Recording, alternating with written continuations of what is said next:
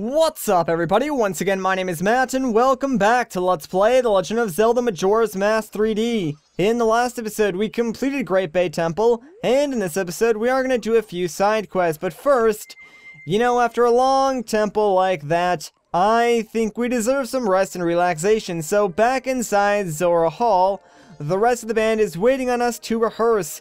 And this is entirely optional, but it's a neat little scene, and I kinda wanna show this off. So, let's talk to the band. What's going on, Tijo? What have you been doing? You're late, Macau. Oh, guess what? Lulu's voice. She's gotten it back. Oh, that's great, man. Alright, let's talk to Jappus now. You're late, Macau. Where were you while you were skipping practice? Lulu's been waiting for you. Alright, and now let's go and talk to Evan. You did great, Macau. Lulu's voice has returned. Well, it looks like Lulu wants to talk to you, so go see her now. Okay, and last but not least, let's talk to Lulu herself. Macau, you came back safely. That's good. I was surprised when my voice turned that lonely island into a turtle. But that song you played for me, my mother used to sing it often, long ago. Those eggs were laid to remind me of that. That song is from when I was a very young child, so I'd forgotten it. I've put you through some horrible experiences, Macau. But I'm all better now. Well, the town's concert is very soon. Let's start a rehearsal. Great idea. 1, 2, 3. And now we get to listen to the Indogogos perform their newest song.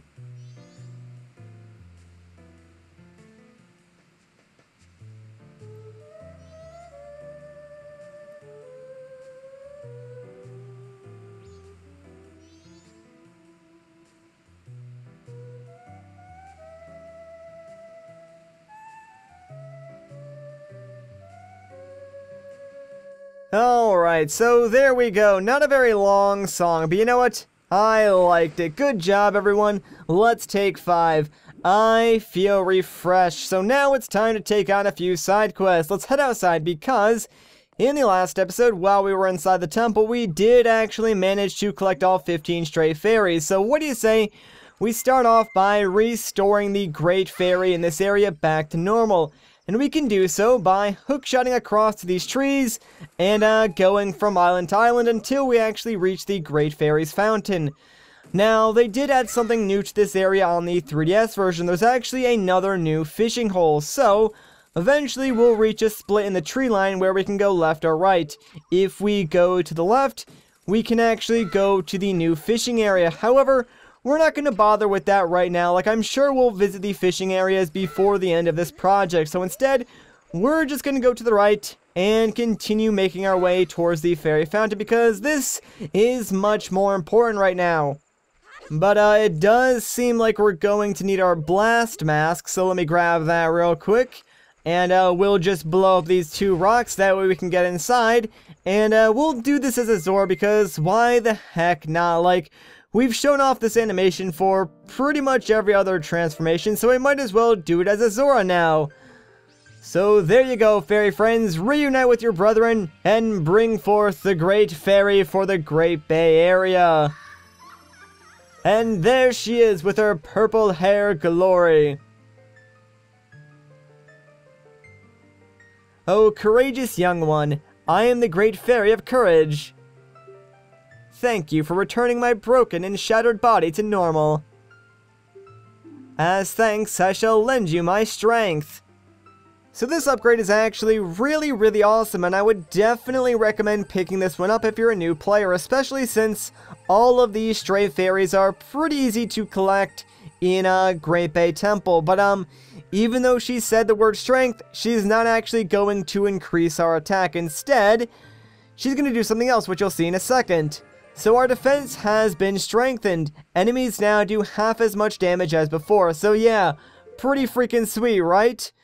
Anyways, this event is going to get added to our notebook and completed as well. So we are done with that. There's only one more Great Fairy left. Come see me whenever you are overcome by weariness.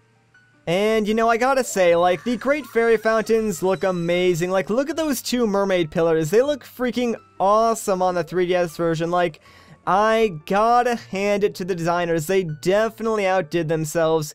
It's a shame you don't spend too much time in there just because there's, like, so much little tiny detail that you can see. But, whatever. So, now that that is done...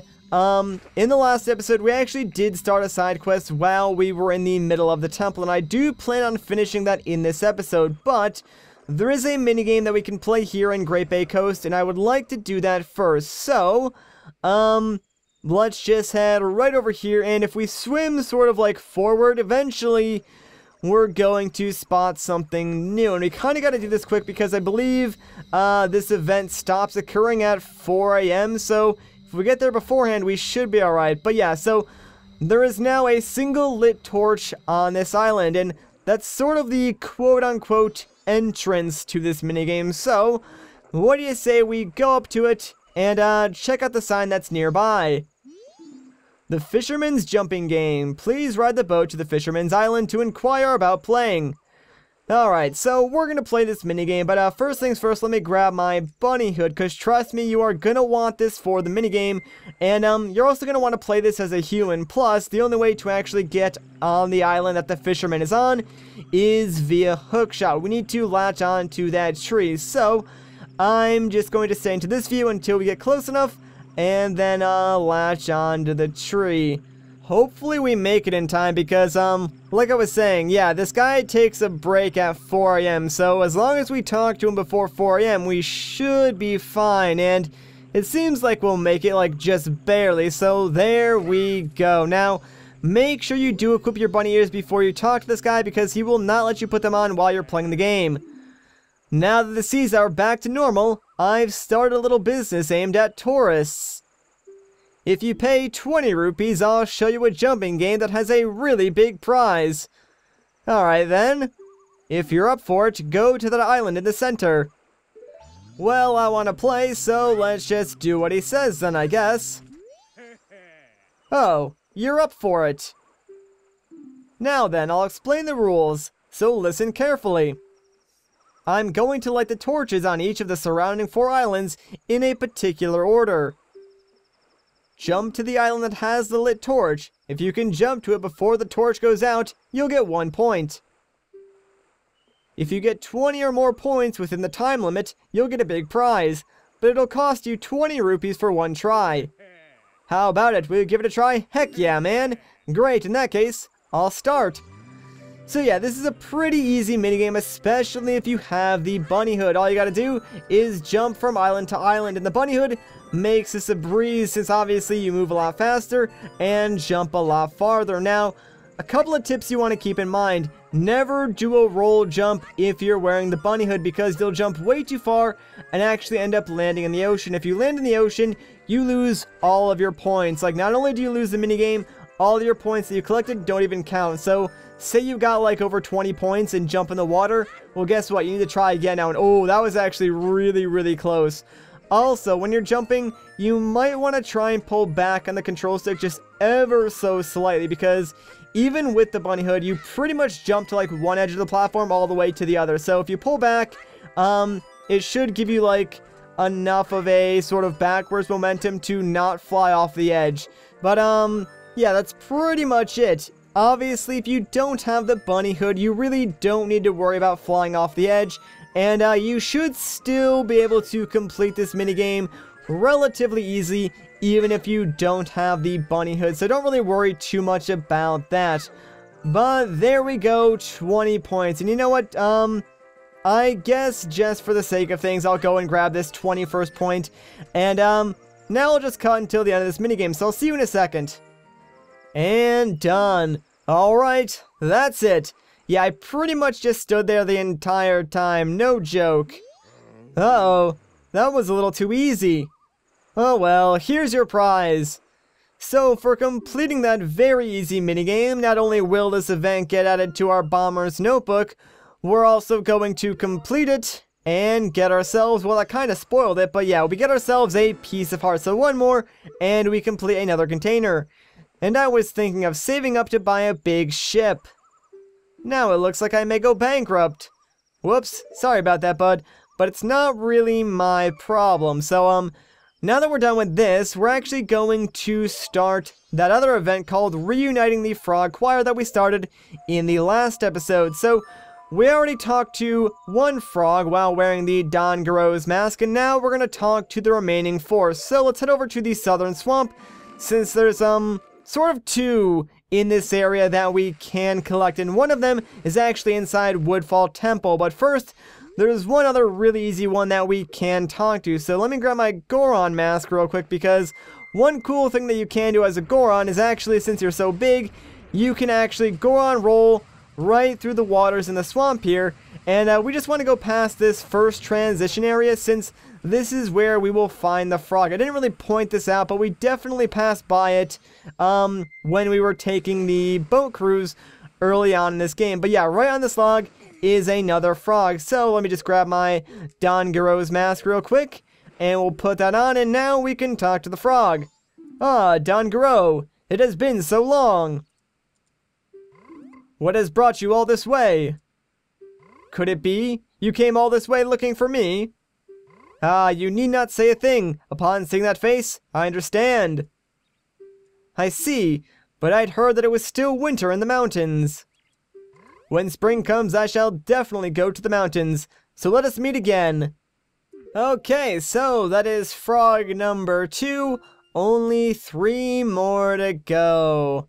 Now, like I was saying, there is one in Woodfall Temple, so let's play the Song of Soaring and warp right up there. Now, that does mean we need to reopen the way to the temple and go inside. And I actually want to show this off because this is a sort of unique aspect to Majora's Mask, and I think a lot of new players don't really understand this. So, when you reset time, everything gets reset, including the temple. So, real quick, we actually do need to play the Sonata of Awakening to, cause the temple to appear.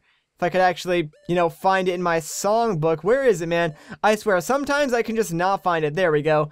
Alright, so now let's just play this real quick.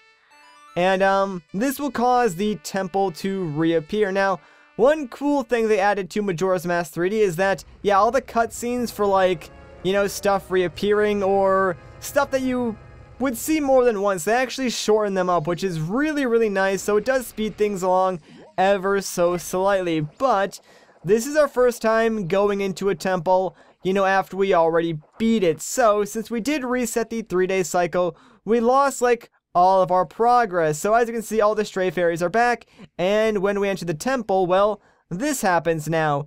Ye who have challenged my mighty blade, courageous traveler of time and of space. If thou art fearless, stand before me that I might witness thy power once more.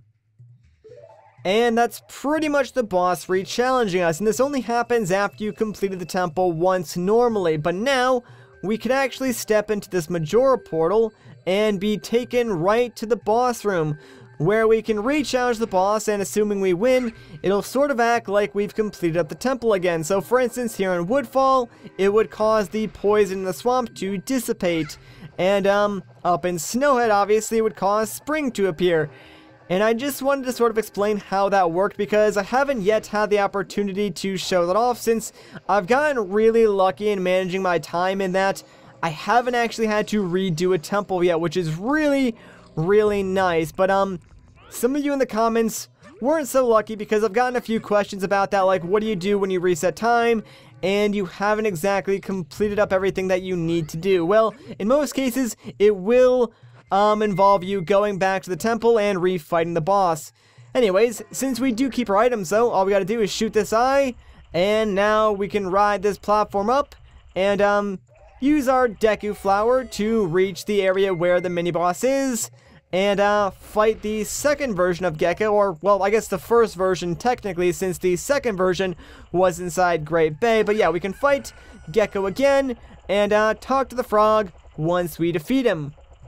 Now, this might seem kinda tedious, but what's cool about Majora's Mask is that since you do keep all your items, it allows you to fight these bosses in, kind of different ways. So we don't actually even need to use our Deku Mask anymore if we don't want to. Instead, what we can do is use our Goron Mask. So let me show this off real quick. What you can do is if you can curl up fast enough, and you actually need to do a Goron ground pound, although this is going to be kind of hard since he's already charging at me, but let me try and get the timing down. That's not gonna work. But yeah, basically you want to wait until he's like right next to you and do a Goron ground pound, because if you do, it'll actually cause him to flip over. There we go, finally.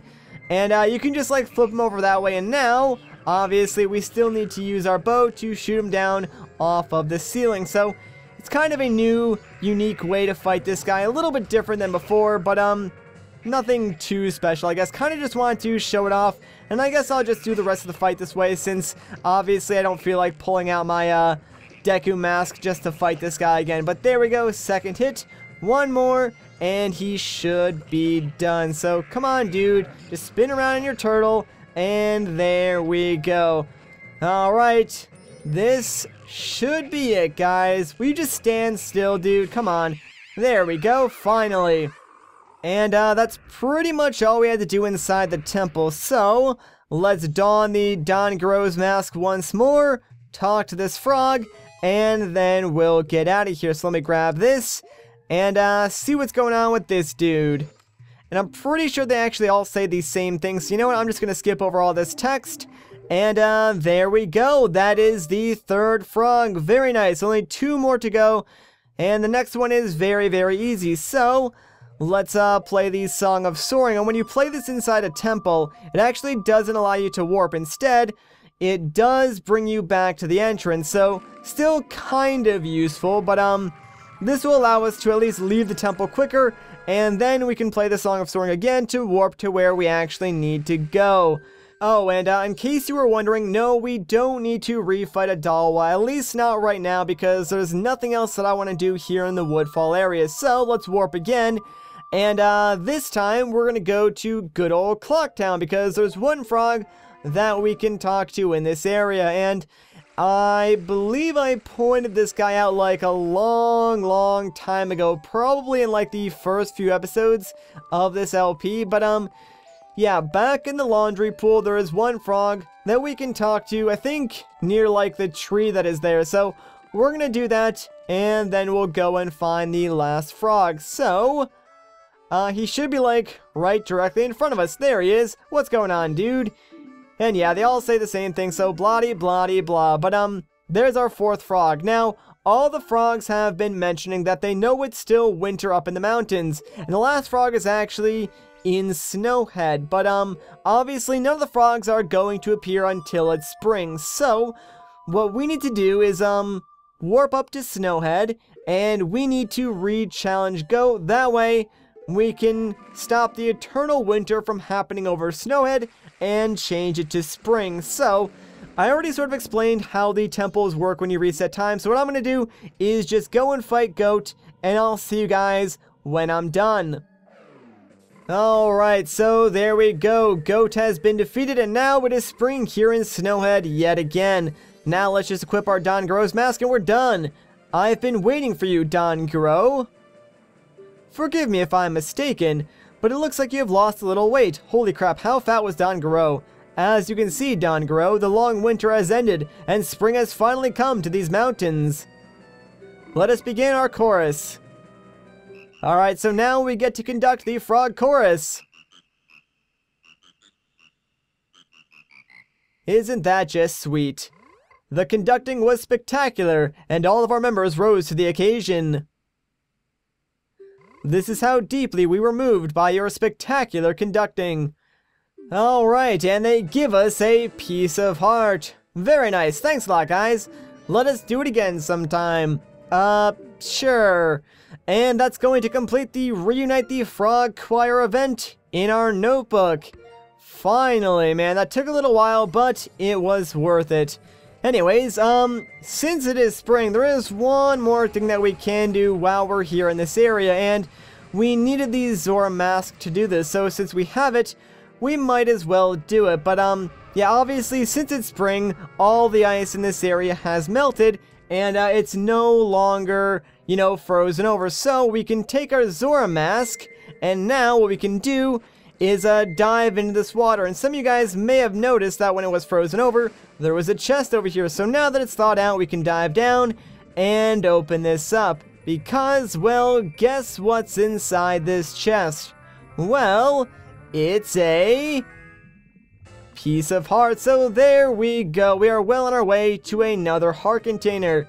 Now that we got that, though, that's pretty much everything that I wanted to do. So let's play the Song of Soaring, and we're gonna go back to Great Bay Coast because there's still a couple of other things that we can do in that area. So let's just warp over here, and I think that's going to do it for this episode. So if you guys enjoyed this part, a like rating would be greatly appreciated. If you want to see more, consider subscribing. But once again, guys, my name is Matt. Thank you so much for watching, and I'll catch you in the next one.